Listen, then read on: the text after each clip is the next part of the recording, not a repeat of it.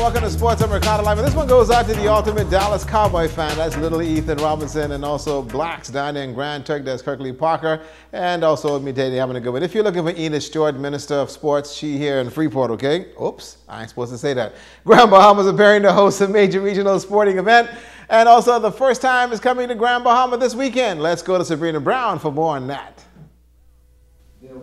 The 37th Latin America and Caribbean Little League Congress will be held at the Pelican Bay Hotel on Friday and Saturday, and local baseball officials are excited.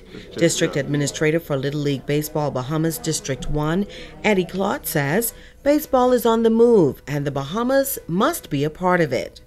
Little League Baseball and softball, along with our Challenger Division, will be discussed. Our Challenger Division, as some of you might not know, is geared towards those challenged in life.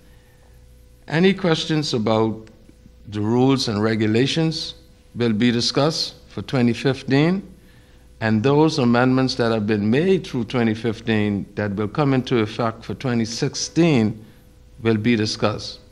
Congress Committee member Brian Hanna says this is a significant time for baseball in the country. It's a weekend for our kids, for our Bahamians who enjoy baseball, who love baseball, to be a part of this event.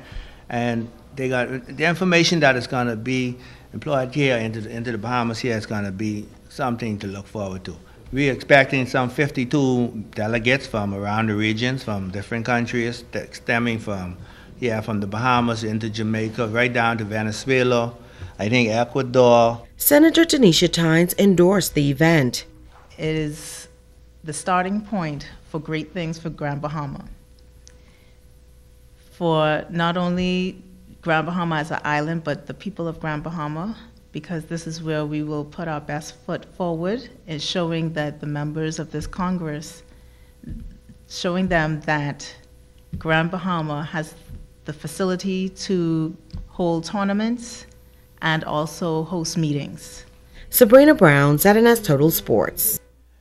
Well, the Abaco Schools Basketball Championship is now over, folks. Central Abaco Primary School defeating St. Francis de Sales 37-35 for the title. Marlon Sims 20 points in this one. SC Boodle Junior Boys of Abaco Central taking that one 45-38, and Mark Anderson at 14 points. Abaco Central won the senior boys title. They defeated Agape Christian School 76-45. Bertram Mims 20 points, and also the senior girls championship. It was Agape Christian defeating SC Boodle 29-27, and also again had a good one, some 17 points, and then Agape won it 35-25, and again a good one there for Haranique. She had 20 points, and congratulations to her. Now let me tell you, the 16th Hoyt Geneva Rutherford Girls Basketball Tournament, that actually is underway. It started right today over there at the St. George's Gym. Let me tell you, it is going to be junior and senior girls play with teams from Abaco, New Providence, and Grand Bahama heated competition.